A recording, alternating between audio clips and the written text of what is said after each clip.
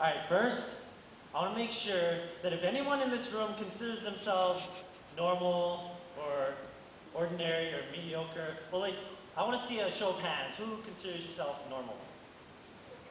Okay, everybody just raise your hands. Fuck off. No, I'm kidding. No, but seriously, like, just know that this is not a hate poem to all of you. It's more like a love poem for everyone who doesn't fit in that category.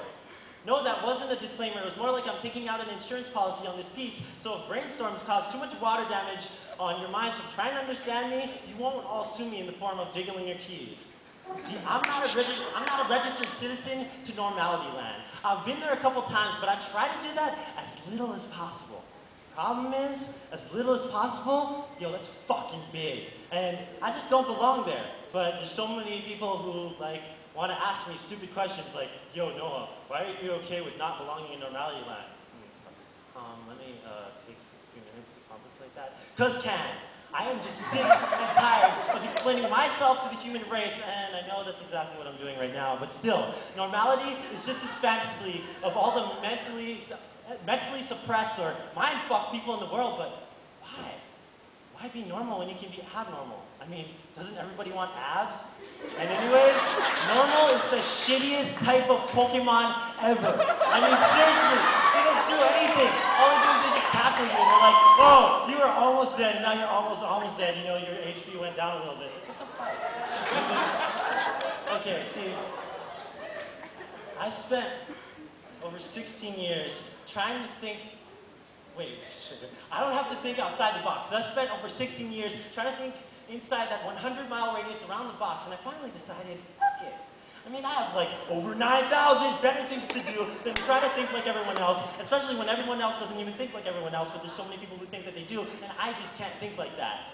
I just want to be able to say that my favorite color is teal without being looked at like, oh, yo, why is your favorite color teal? I mean, you know, most people like primary colors. Yeah, well, do I look like most people? No, I'm an individual who fucking loves teal. It's one of my middle names. You should act normal. You should walk normal. You should talk normal.